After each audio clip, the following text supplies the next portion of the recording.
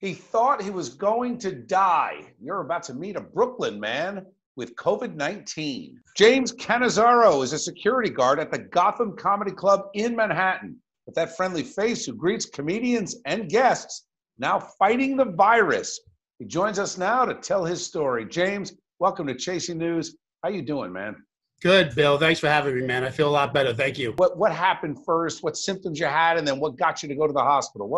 How did it all transpire? March 6th and 7th, that weekend, at Friday and Saturday. I wasn't feeling all that great.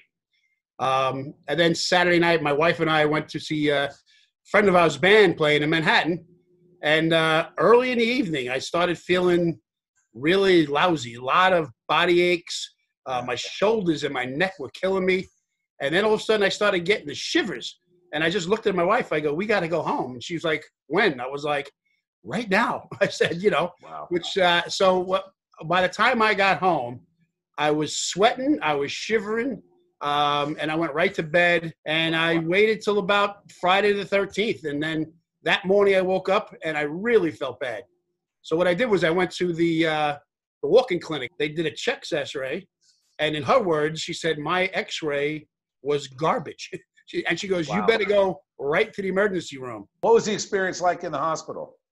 I went through a few days where I had 102 fever for 5 or 6 days. I could not catch my breath. I was coughing. I couldn't breathe.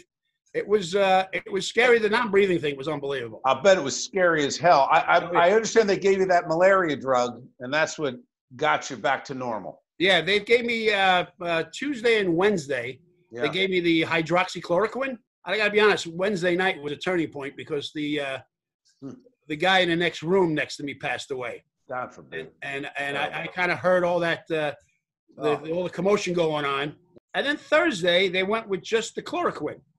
About midnight that night, I got up out of bed to go to the bathroom, and I noticed there was a little change. There was something different. I was feeling a little bit better.